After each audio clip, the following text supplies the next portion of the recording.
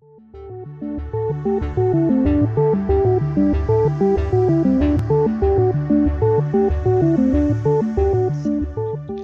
is 1 o'clock. Hello, everyone. Thank you so much for attending our St. Patrick's Day Thursday Conversation Cafe, which is on sustainable transit in Charleston. So a little bit about MUSC Sustainability Department. Our mission is to build healthy communities by inspiring and implementing solutions to environmental, social, and economic challenges. So our initiatives are listed here, and the one that we're focusing on today is transportation. So a couple of things here. Eason is actually going to put these links in the chat. We do have a monthly newsletter that you can sign up for at MUSC's website online. We are also on basically every form of social media as MUSC Go Green: Facebook, Twitter, Instagram, YouTube, and LinkedIn. We are also on Yammer, MUSC's internal platform, as Broadcast Sustainability, and we'll post about events like this along with other things going on all of these platforms. And stay tuned for next month's event. Earth Day is happening in April. So we're thinking of having an event tentatively on the 20th, tentatively on our climate action plan kickoff. Last month, we presented on our greenhouse gas accounting project, and that's the first step in creating a climate action plan. So hopefully we'll get that rolling next month. Otherwise, just stay tuned on what that topic will be. And you can do that through signing up for the newsletter and the other platforms that I mentioned. All right, so today we have a lot of speakers to talk about green transit in Charleston. First is going to be Sharon Hollis, who is joining us now, and along with Michelle Emerson, who is the Marketing and Communications Manager. They both work at the BCD-COG, the Berkeley Charleston Dorchester Council of Governments. Sharon will be updating us on the LCRT and the transit-oriented development. Hey, Sharon, there you are. And if there's time for the presentation, Michelle will be giving an update on CARTA. I know that she has a couple of things that she'll definitely want to be giving an update on. After that, we will hopefully have Jason Kronsberg from the City of Charleston. He's the Department of Parks Director. He'll be giving us an update on the Ashley River pedestrian and bicycle bridge. And then we have a couple of people from MUSC to speak about green transit right over here. We have Jay Henderson, who's the manager, along with Brittanei Eason, the communications coordinator, and they both work for the University Transportation Services. And then we'll have Angie Brown, the program manager, and Gwendolyn Fleming, office manager for the University Parking Management. As well, at the end, I will be giving a little update on Charleston's new bike share program, which we're all very excited about. All right, so I will go ahead and turn it over to you, Sharon, to give us an update on the LCRT. Great. Thank you for inviting me to present today. I had a little bit of technical difficulties getting on, but I think everything's working now. But I'm going to present the transit-oriented development study that the BCD-COG recently completed and is available on our website and was adopted at the last BCD-COG board meeting. So I'm just going to give an overview of what we did in the study, highlight a few things we talked about in the medical district, and then of course invite you to take a look at the documents and do a deeper dive into those. And of course, we'll be able to answer any questions you may have. But I'm assuming everyone that is on this call is familiar with the Low Country Rapid Transit Project. I am the principal transit planner at COG that is managing that project. And as part of that project, we did the transit-oriented development study. So the study covered the entire 21-mile transit corridor from the fairgrounds to the medical district and all 20 stations, but it also covered the future extension into Somerville to provide some information for the town that they could use in terms of how they can be transit ready for high capacity bus rapid transit in the future. Just to give you a quick update on LCRT, we have submitted our documents into the Federal Transit Administration's grant program and are awaiting from them a decision on when we can enter engineering to continue the design. So we hope to hear from them within the next month, and we'll be cranking that project back up this summer and fall. But today I really want to talk about the transit-oriented development study. We probably have met with many of you and even with this group as we were going through the process. It was a 2-year study, but it's really about looking at the station areas, that quarter-mile to half-mile radius around the stations, and to see how we can create compact, walkable, mixed-use development, a lot of what you already have in the medical district, but also to make it much more accessible to the folks that are riding transit. So that 5 to 10 minute walk distance to the station, and really looking at ways we can support ridership along that corridor, but also attract some of the development that really is needed to support that BRT in those station areas to create these types of places. So it's really a strategy for optimizing development patterns in station areas. So it's supporting high transit ridership. Transit needs to go where people go. That's one of the reasons the medical district is one of our highest transit ridership bases, because there's a high concentration of employment and students and folks that are riding transit into and out of that district. But it's also about looking at the station areas and really creating a positive economic impact with the system. So how can we catalyze infill and redevelopment in areas that may not be seeing some of the growth that's coming to our region, and create new employment clusters without having to add more vehicles to the roadway? And then most importantly, it's about providing equitable access, ensuring that the walk bike connections are there in the station areas so that people can get to the housing and to the transit and having the things that they need in these station areas. So it's part of the first phase of the transit-oriented development study, which we refer to as TOD. We took a look at our region and said, what does TOD look like in the low country? Because it's not a one size fits all. What you see in some parts of the country would not necessarily work in the low country with our development patterns and with our population and with some of the constraints we have with development. But there's some key principles that we look at in terms of how we can find areas where there's maybe excess parking that could be utilized for better development, affordable housing, improving those walk bike connections, development density. So can we get more density closer to the stations where it makes sense? Of course, looking at parking policies and really creating a sense of place around these station areas. We did have a lot of engagement as part of this process. We started before COVID, before the pandemic, and so we did have some community workshops. We did have one down near the medical district as well as a lot of stakeholder interviews. We did some design charrettes on particular station areas, including the medical district, which I'll talk about, and also held a lot of workshops in person pre-pandemic, and then virtually after we kind of stopped having those in-person meetings. But out of that work that we did, we had several documents, all of which are available on our website. The first thing we did is we took a look at the our market in our region. Where's development going, and what do we expect through 2040 in terms of employment, retail, housing? And then we looked at, if we made this investment in low country rapid transit and put these stations in these key locations, how much of that development could be attracted to these station areas? How much can it absorb? And as part of that, what can they absorb in terms of creating more affordable housing? Because placing housing near transit really helps to solve two very high cost items for family: housing and transportation. And then we took a look at what we learned from that market assessment, and we assigned place types to each station area to really put together some high level conceptual plans, which I'll highlight here what we did in the medical district. But from that analysis, what we discovered is that based on the trends, and this was all done pre-COVID, so we will be reevaluating this in the next phase of the study to make sure these numbers still hold true.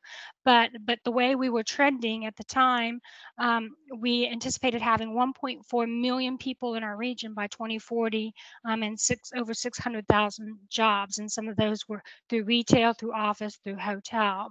And so we took a look at our growth and what the BRT would attract with these station areas and with transit-oriented development, so that we could assign that growth to station areas where it makes sense. And one of the areas where we saw the biggest opportunity in the station areas is for more housing, particularly in this corridor.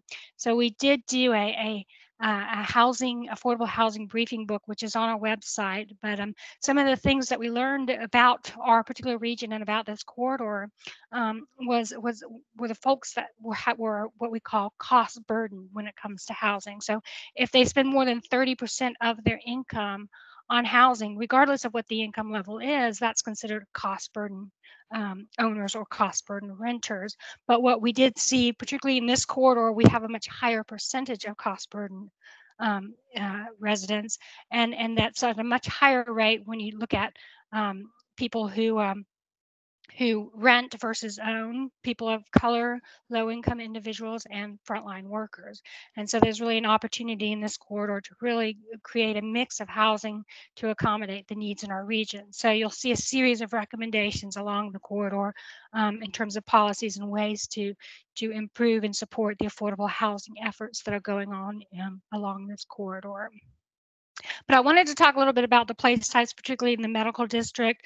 As I said, we assigned place types to each of the station areas. Of course, the medical district being in downtown Charleston, it really had some of the larger, more dense place types already in place. So a lot of the recommendations weren't really about adding more density, but more about how we can make the development and the accessibility work. But we did assign place types to all stations along the corridor from the fairgrounds down to the medical district, and included Berlin G. Myers, which is in the Somerville Future Extension. And the place types really focused on building density, the number of jobs and households, and dwelling units per acre. But really they were a guideline, and each station area was evaluated based on what's planned and what is able to be absorbed in our market and modified to fit that station area. And we looked at each station area with that information, and we applied the TOD design principles. So how can we incorporate gridded streets and walkable block sizes where they don't exist? Where can we add more density near stations where it makes sense? How can we improve the bike and pedestrian infrastructure within that half-mile radius to make those key connections? And of course, looking at housing diversity and how we can incorporate stormwater management, parks, open space, and things of the nature. And we developed station area concept plans. So there's one of these plans for every station in the document. So if there's a particular area you're interested, you can go in. Some of them are more detailed, where we took a deeper dive to help the communities visualize how TOD can transition over time. It's not an overnight scenario. It could take 20 to 30 years for TOD to be put in place, and the key is to have the tools today to allow for that development to come and that TOD to form over time. So we did do a design charrette with the medical district, stakeholders, community members, municipalities, and folks that are engaged in that area, including MUSC, and took a look at what the three stations in the medical district, which are at Jonathan, St. Lucas, and Calhoun, Courtney and Dowdy, and of course the West Edge at Line and Haygood, to see how we can improve the connectivity, what is planned in terms of development, and where are there opportunities for additional development, and what does that development look like.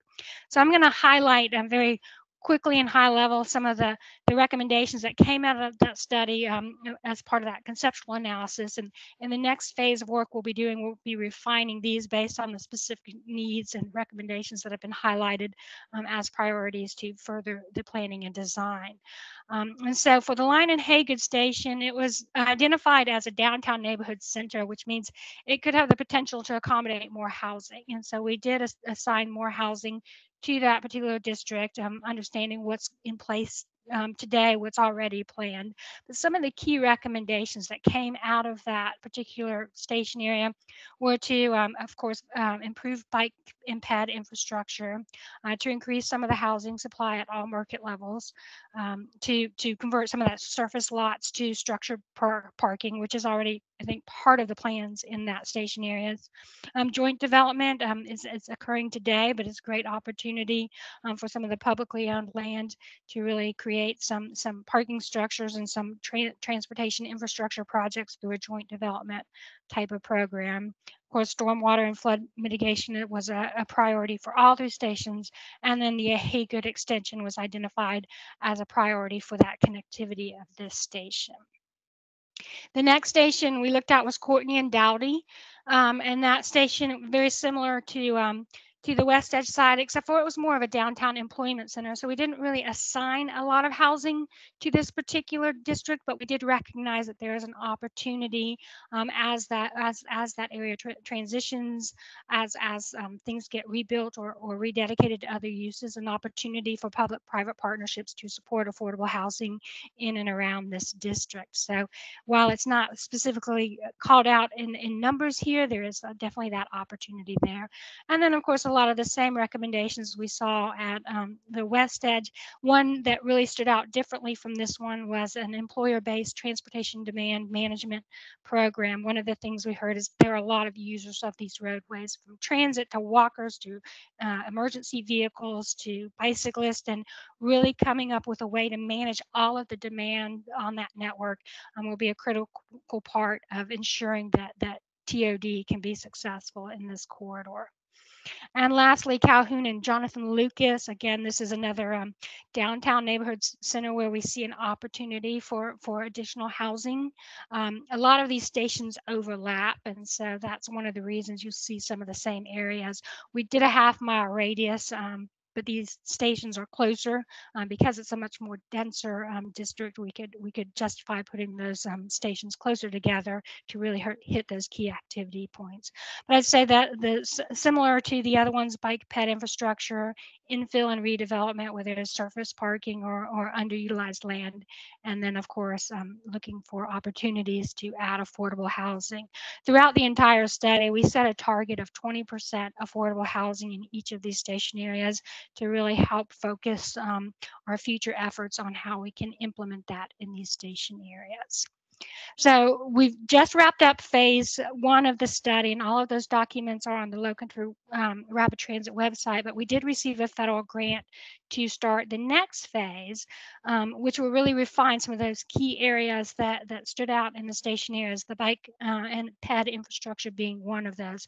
So working with the municipalities to really focus on how we can develop those capital programs to improve the bike and pedestrian connectivity to the LCRT stations beyond what the project is doing.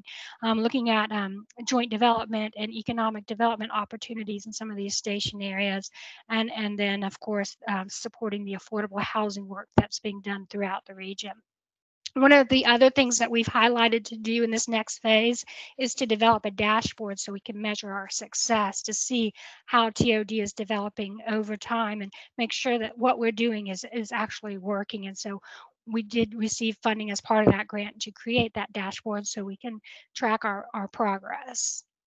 So I mentioned our website. It has all of the information, not just about Low Country Rapid Transit, but there's also a page that's called Livable Communities, and that has all of the documents that we created as part of the TOD study. It's a lot of information. It's a lot to go through. It is currently, we are accepting comments on those plans, so please, we encourage everyone to take a look at them. If you have any comments, any thoughts, or any ideas as we start to work toward the scope of the next phase, we certainly want to get feedback of what we need to be focusing on in that next phase. So that kind of is my very quick and very brief overview of a very big study that was over several years, but I can answer questions that are here now, or we can hold those however you want to do it. Yeah, thank you so much. Sydney had a couple of really great questions that we can try to answer super quickly so that Michelle can try to get her updates. Sydney was wondering if there's a way to ensure that the housing built will be affordable housing. So maybe through the dashboard that you were talking about. Would that be on there? Yeah, so some of it will be policies that will need to be put in place. It won't happen without government intervention. So that's one of the things we'll be looking at. We identified a lot of potential policies as part of that briefing book, and what we'll be doing in the next phase is really looking at those. Okay, how do we put these in place, and what do they look like? So yes, there will need to be some policy to ensure that it happens.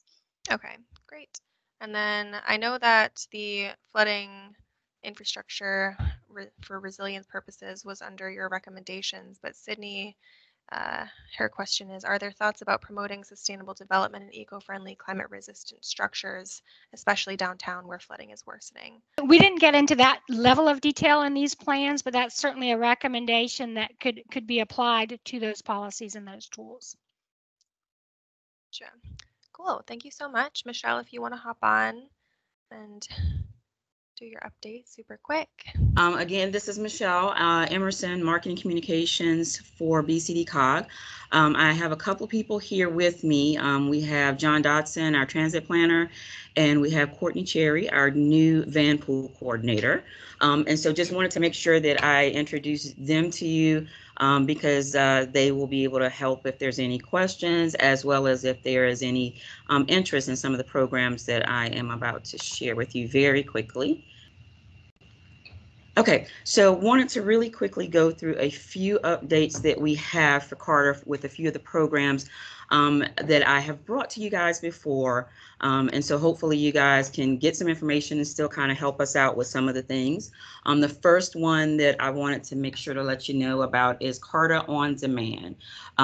We launched this program about a little over a year ago as a pilot program where we partnered with Uber and UServe to provide additional transportation options for our current Telluride customers and for seniors that are 55 and older. And so, of course, that was during time of a lot of COVID at that point. And so we have had some reception, but it hasn't been a tremendous amount. And so we are still looking for folks to be able to use this. It's a great program. It's not meant to replace what our current paratransit is. It is actually to work in conjunction with it to provide additional options for folks. And specifically when it was started primarily going towards Telluride customers and making sure that they had better accessibility to medical care. And so at the heart of it, that's still what this program was about and continues to be about. And that's why it's so important that I make sure I let you guys know what's happening with this. I think you guys, a few of you did give us some information on maybe some clinic managers or some area managers that we could talk to specifically to give them information on how to utilize this, because you guys would know your clients, customers a whole lot better than we would. And so who may be having some transportation issues. The big difference between this program and what we currently offer as Telluride is that it's same day service. So if someone, is in danger of missing a second appointment, which we know is a very high percentage, this is the service that would be able to help them out. If they needed a ride home and that they need to be able to get home, this again is another way to help them out. In particular, the UServe option is the one that we're really trying to increase, because that's the option that is definitely helping those who have any type of ambulatory issues and that are more Telluride riders in that case. The concern is that it's a possibility that if we don't get this program moving a little bit more, that we may actually lose it, or it may have to be modified. So again, if you guys have anyone that you think that may be interested in this or have any questions about it, please give us a call, send us an email. I'm always available. The one other thing as far as update with this program is, instead of just medical appointments, they can now go to anywhere in the CARTA service area. So that very much so mimics what Telluride does. So now they can go to the grocery store, they can run errands, and it doesn't just have to be medical care. The hours still stay the same. Telluride, again, they're automatically eligible. They can give us a call if they have any questions or concerns with actually using the service. And the only other thing that we have found to be somewhat of a thing where we have to kind of talk folks through it is you do have to have a debit or a credit card to use the service. With Uber, it's completely app-based. With UServe, it is completely representative-based. So they will talk to someone. And a lot of times customers feel a little bit better by doing that. This area in purple that you see here, this is the entire CARTA service area. And that includes the 3/4 of a mile inclusion off of our routes, which is the Telluride service area. Okay, so we're going to move on very quickly.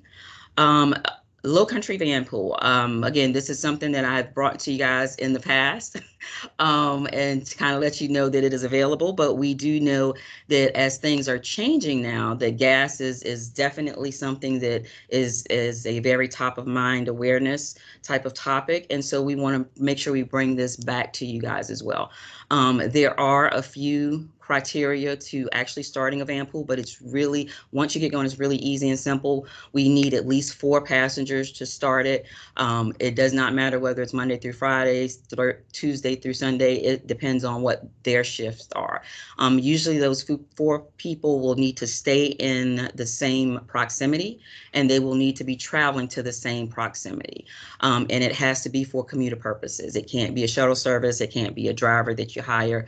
The drivers actually have to be commuting as well. We usually require at least a driver and a backup driver. And right now, the introductory rate is only $30 per person per month. And so that is an absolute fantastic deal. I know most of us can't fill our tanks for $30. So this is absolutely great. If you guys have any questions about this particular program, I've got Miss Courtney's information up here, and I'll make sure to get this to Rachel and Christine as well, so that they can make sure that they get it out and you can communicate with her. Going on to the next slide, it kind of piggybacks onto Low Country Van Pool, because Van Pool is part of the whole Low Country Go program. And so just as a reminder, this is the platform that you would be able to go on and register. There's a free registration. You go ahead and sign up and get an account. This is the same site that we are able to use, whether you want a carpool, bike, walk, van pool, whatever it may be.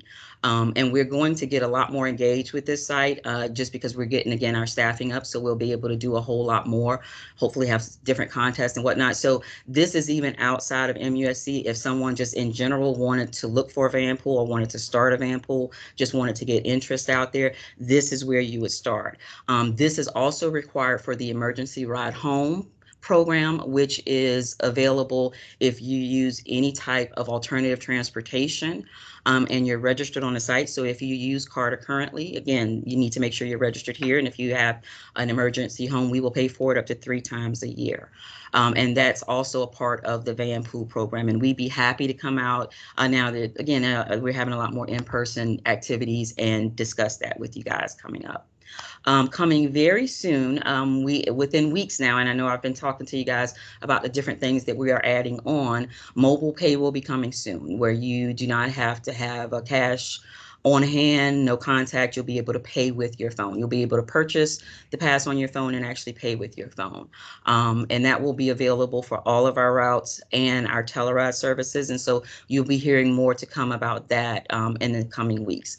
Right now, the goal is to actually be able to introduce this and kind of give you guys an educational, information on this. In about 3 to 4 weeks, it'll be on our website. So you'll start hearing about this, but just letting you know that it is coming very soon. It may not affect a whole lot of you guys initially, because we know that you guys show your ID to get on, but eventually that may be something that we may move to this platform, and so you'd be showing that instead of your ID. But again, that's more information to come. And then very quickly, just the last few face coverings, the mandate has extended to April 18th. So we will have some flyers and posters going up just to remind everyone to please have their face coverings on while they are riding the bus. Beach Reach is returning for a new season. That'll be starting on Memorial Day weekend. And we have a host of different activities and committees that you guys can be a part of. I know that a lot of you guys are very passionate about a lot of different things, and specifically green initiative, transit-oriented type things. Our Adopt a Stop program is definitely still going. Give us a call, give us an email if you have any questions. Our Transit Ambassador, that's a volunteer program where you actually can be an ambassador and kind of answer questions where you are. And we have different ways you can volunteer in that way. And we also have some positions available in our Transit Rider Advisory Committee, which is also known as TRAC. And that's the committee that a lot of times we bring information to. We pass it through that committee as riders to give us real feedback. They also give us information that they are seeing out there in the general public. And with that, try to go through as quickly as I could to hopefully not take up too much of your time, but I'd be happy to answer any questions. Thank you so much for all that great information. We do have one comment. It says, thank you, CARTA. I love taking the 102 route to and from school. Would be nice if it ran more than once an hour, but still very grateful that it's there and free. Wonderful. And that was 102 that they ride? Mhm. Okay, thank you. Yeah. Right. Any other questions you can just put in the chat and we'll try to get to if we have time. But right now we're going to move on to our next speaker, which is Jason Kronsberg from the city of Charleston. I'm going to give everybody a verbal update on where we are with the Ashley River Crossing project. Again, my name is Jason Kronsberg. I'm the director of the Parks Department for the city of Charleston. Real quickly, some of you might be asking, well, why is the Parks Department providing this update? Well, the Parks Department in the city is a unique department. We have 3 specialized divisions. We have capital projects where we design and build most of our city facilities as well as perform our capital maintenance. Then we have facilities maintenance, and then we have grounds maintenance. So we have a very robust capital campaign. It's about a 5-year plan where we look at public safety facilities, recreation facilities, and all civic buildings together. We build fire stations, police facilities, parks, rec centers. We're building the African American Museum, which is nearing completion. We just finished the police forensics building out on Bees Ferry Road. Fire Station 11, we have a number of fire stations we're getting ready to start. So that's a brief snapshot of our capital projects division.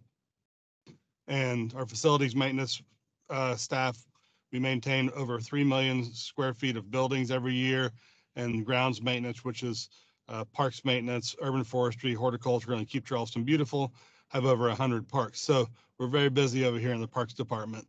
That's just a brief overview of the City of Charleston Parks Department, because it is a bit of a unique scenario. So back to the Ashley River Crossing project. So if you don't know, in 2019, the City of Charleston was awarded a direct federal grant from the Federal Highways Administration, which is not a typical scenario. It's usually state level grants that are provided. So we've learned a lot over the past year with the change of administration, or past 2 years, I should say, changes of administration, dealing with the pandemic. It's been quite a large learning curve for us here in the Parks Department on how to manage this direct federal grant. So with that said, and I don't have any pictures for you, I'm sorry, but we're well underway into the process. Due to the pandemic and some of the administrative changes, our obligation date was awarded a 12-month extension. So what that means is this year, October 30th, we have to issue the request for proposals. So where have we been? We have been through a NEPA process. We've done a lot of surveying. We've done a lot of the bathymetric surveying, which is the underwater surveying. We've conducted online public meetings, and we've started into a base design scope. So we have a base design established, which is basically a 14-foot wide bike ped bridge that is really about getting bicyclists and pedestrians across the river safely. This is a safety project. So as we were working on the base design, we went through a request for qualifications. So we advertised for qualification statements from design build teams. We received those statements of qualifications, and we've shortlisted 2 design build teams. So that was a process that we had a full selection committee through the city's procurement policy, also working with the FHWA and the South Carolina Department of Transportation, as they have been very valuable mentors through this process, if you will. So as we work on drafting the request for proposals that will go to the two listed teams, there's been a lot of permitting work behind the scenes. We've submitted our permit to the U.S. Army Corps of Engineers. We've submitted our OCRM permitting, and we've just most recently submitted our U.S. Coast Guard permit to build the bike ped bridge over the navigable channel of the Ashley River. So that's again, there's a lot of work going on behind the scenes. We have a great design team with environmental consultants, engineers, and working on the project. We have a weekly update meeting, and so we are well into the process. So our next step is to finalize the request for proposals. So that proposal is currently being drafted. It explains everything that the two shortlisted design build teams will be presenting to us. And we will have some industry information days with those two teams after the request for proposals is submitted. And then as soon as, so that proposal will be based on the 30% drawings for this bike ped bridge. That's when more of the hard work starts. The two shortlisted teams will take that request for proposal, and they will bring drawings to about a 90% submittal. So they will take probably 3 to 5 months, and they will actually take those drawings from 30% and they will design the project. And they will then submit those proposals back to the city, and then the selection committee will analyze those proposals, and then we will award the project to the most qualified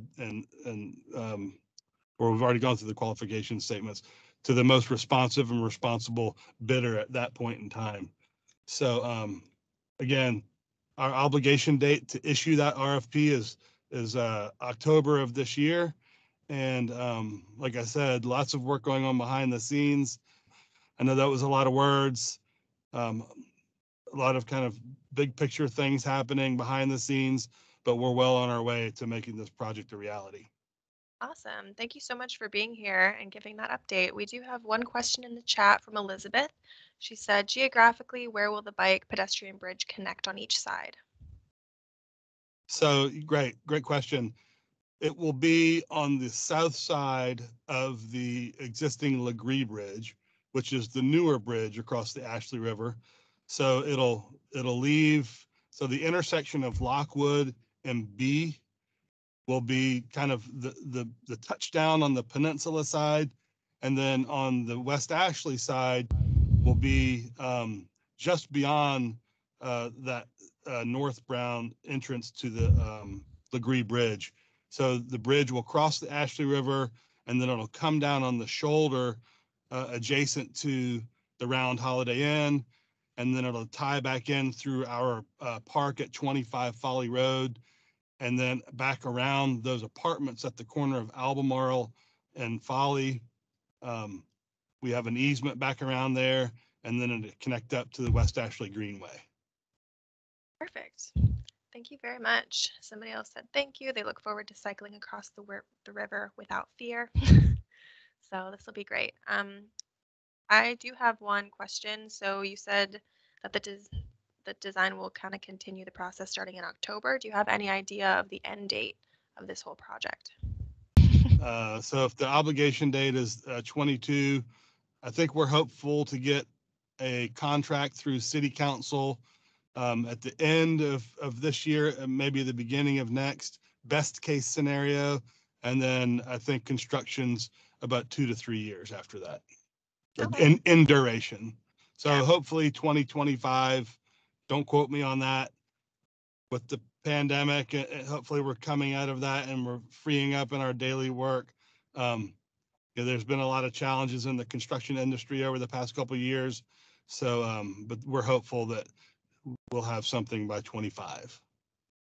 Awesome. Sounds good. Well, thank you so much again. We are going to move on to our next speakers, which are Jay Henderson and Brittanei Eason with the MUSC Transportation Department.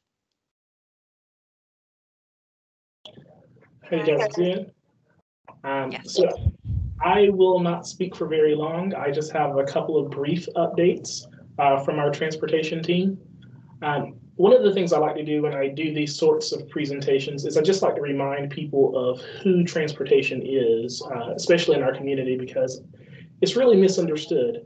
So we really have three major functions. One is that we transport all of our employees, students, and staff from our parking areas in the Haygood area to campus. But we also purchase a majority of the owned vehicles or leased vehicles that we operate at the university, which typically ranges from 150 to 200 vehicles every year. And finally, we transport patients around the medical district and sometimes to their homes. So my updates are that one of the projects that we've had a lot of conversations about, but we've just really started to dig into, is to start electrifying some of our fleet. We've talked a lot about this and kind of where we go from there, and we're really going to start with our owned and leased vehicle fleet. So these are the cars that we see a lot around the medical district that have state tags.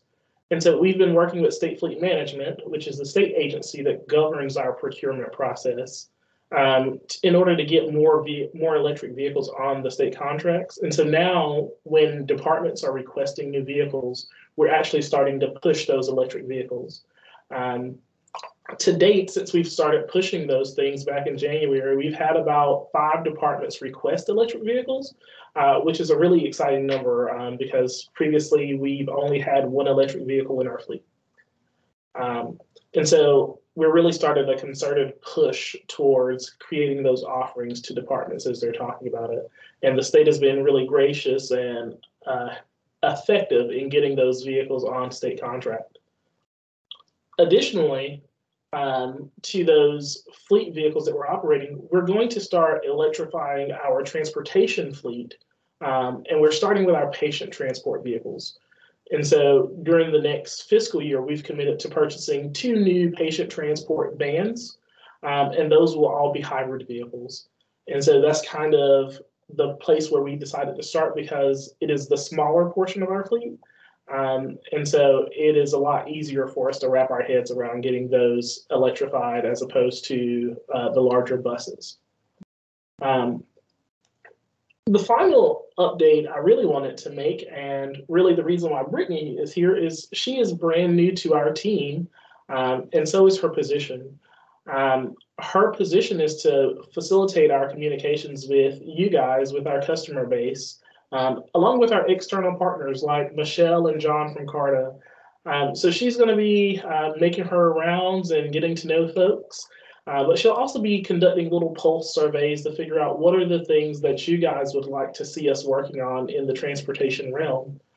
We've had several conversations with Christine and her team about how we can really get the ball rolling for electrifying our bus fleet. Which is somewhere where we have finally started to dedicate a lot of energy. But Brittanei's role is going to be really keen in getting more feedback directly from our customer base. And so I'm really excited about that. We already have some QR codes that are going up on the buses for people to give us some initial feedback. Those things would be, you'll see those on all of our buses by the end of, or by the middle of April, I'm sorry.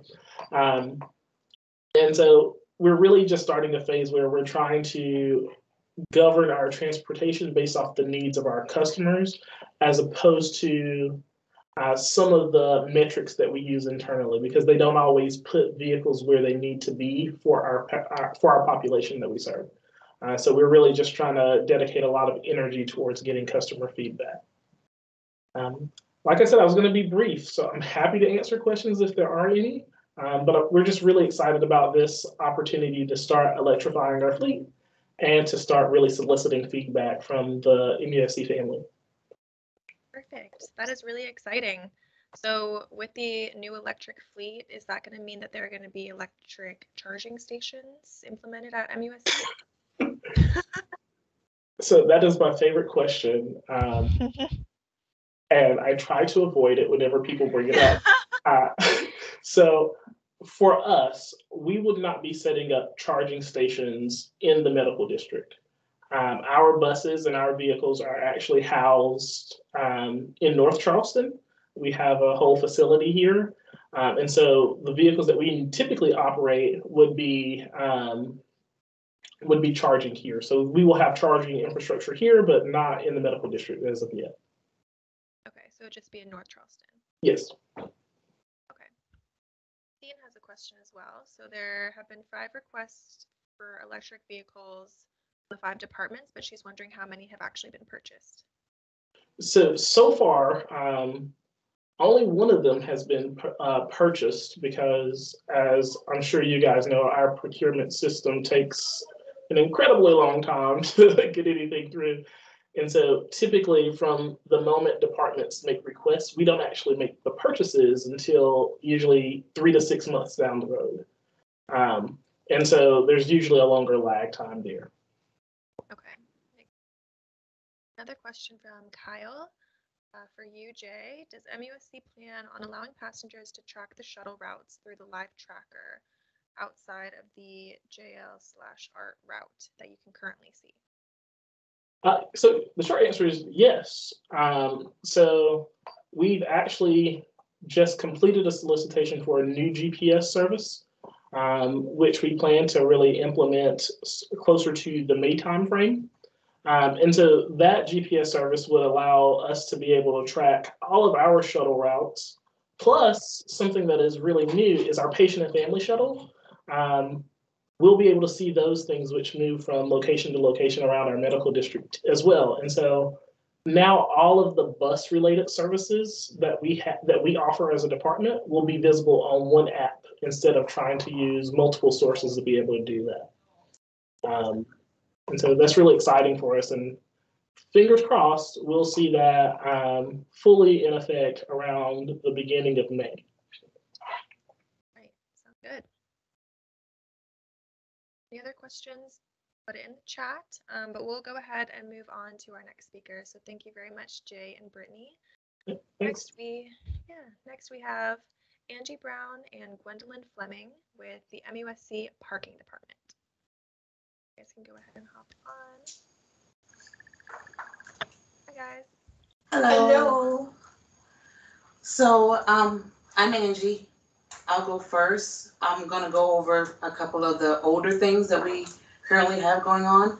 But I'll start by just piggybacking on what Jay was saying in regards to the charging systems.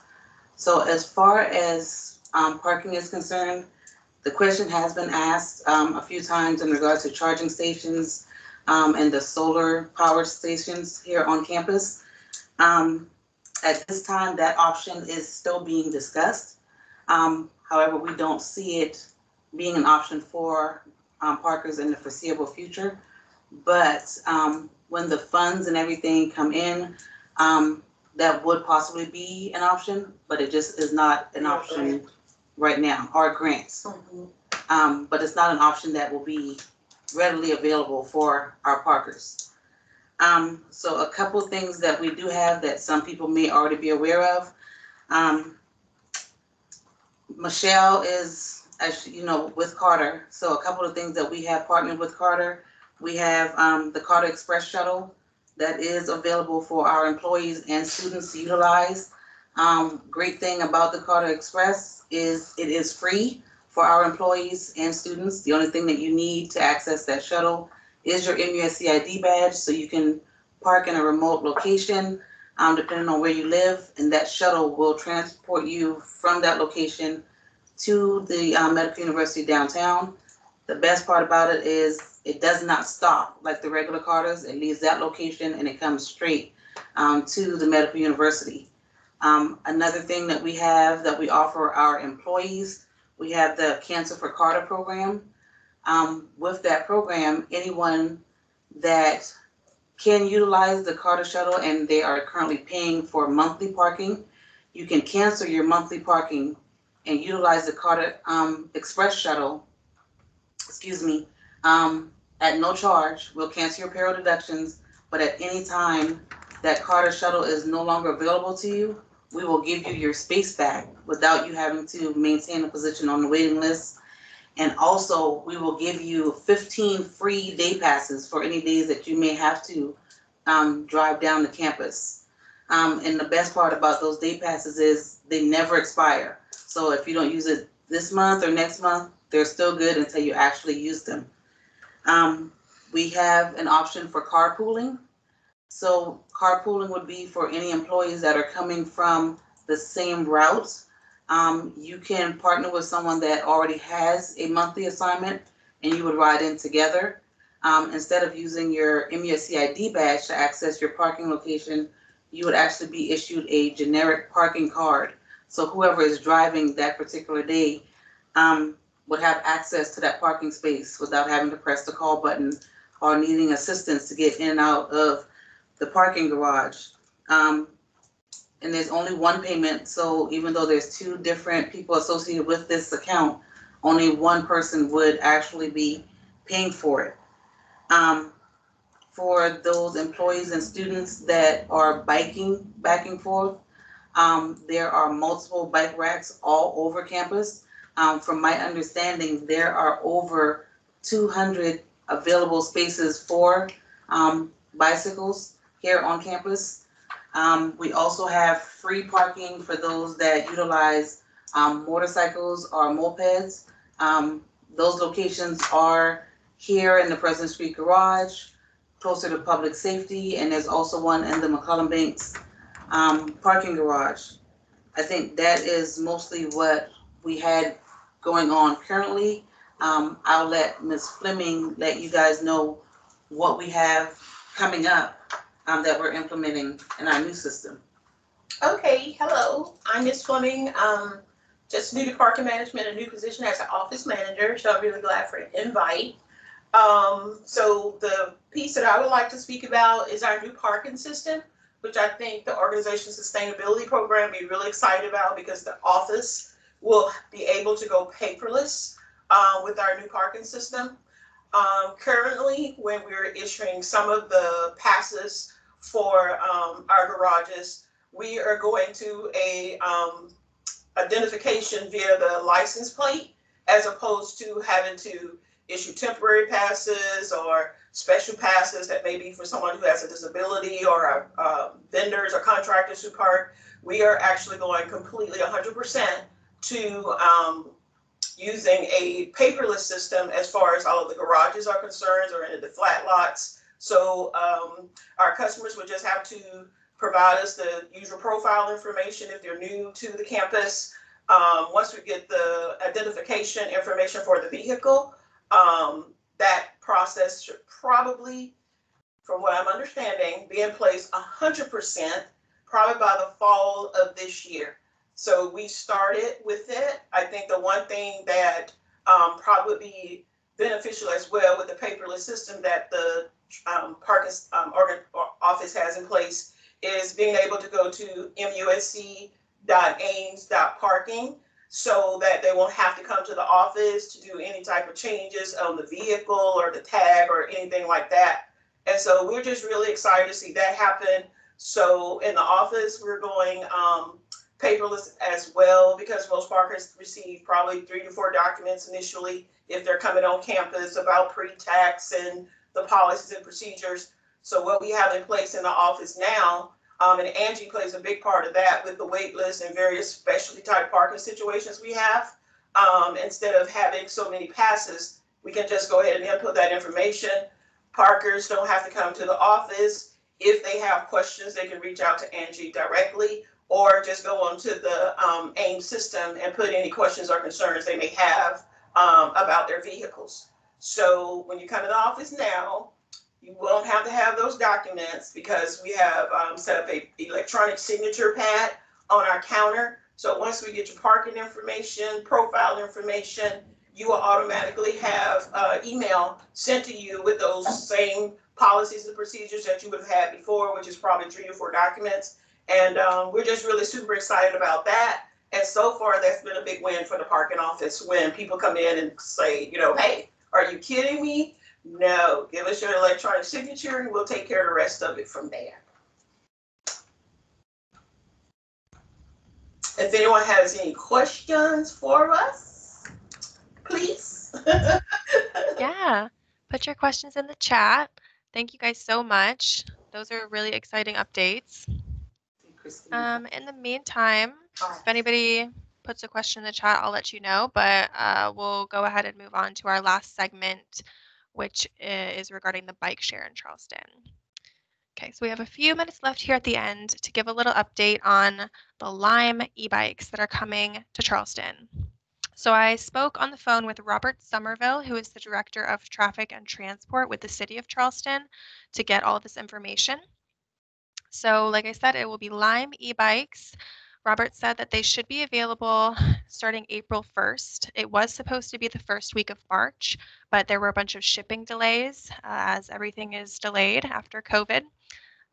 So a little context on this, the bike share in Charleston used to be Holy Spokes. Their contract ended sometime in the fall, and I think that they were having connectivity issues even the month prior to their contract ending.